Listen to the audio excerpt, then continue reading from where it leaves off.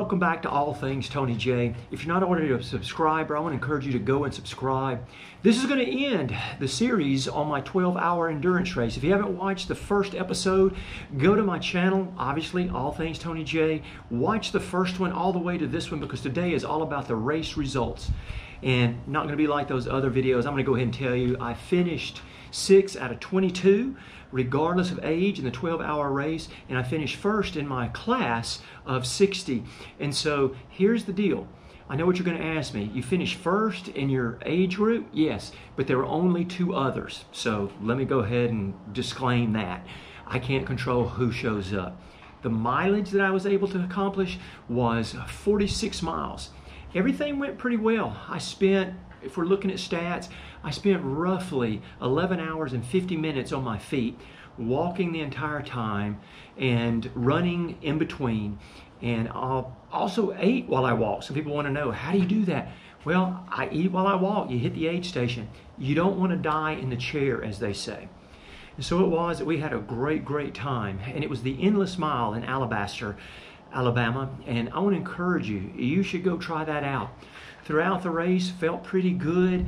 Tried to bank some miles at the beginning and hoped that I'd banked enough to reach my overall goal of 51 miles. Didn't get it, 46. But that was okay. I started doing the math at a certain part of the race and realized that I wasn't going to be able to get it. And so I tried my best to still go as far as I could. I wasn't going to be a quitter. But it was a good time, No blistering, no chafing, stomach never got upset. I dialed it in, and when I didn't hit 51, it wasn't because of anything other than I just wasn't good enough that day. I left everything out on the course.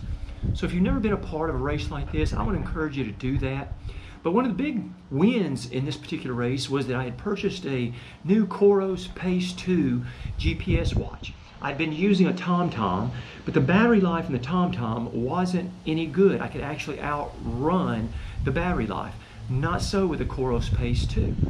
With the Coros Pace 2, it's going to be upside down, but with the Coros Pace 2, it's got like a 30-hour battery life. It's got like a hyper GPS setting where it doesn't calculate GPS constantly. And so I still haven't charged my watch since the race, and I was out there for 12 hours. So anyway, thanks again for watching this series. If you're not a subscriber to All Things Tony J, I hope that you'll consider that.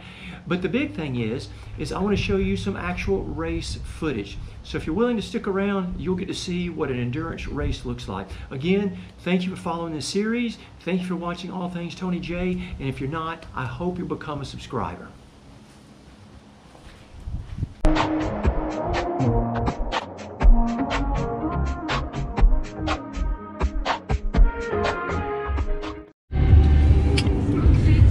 All right, we are on our way to the venue. Everything's going about like planned.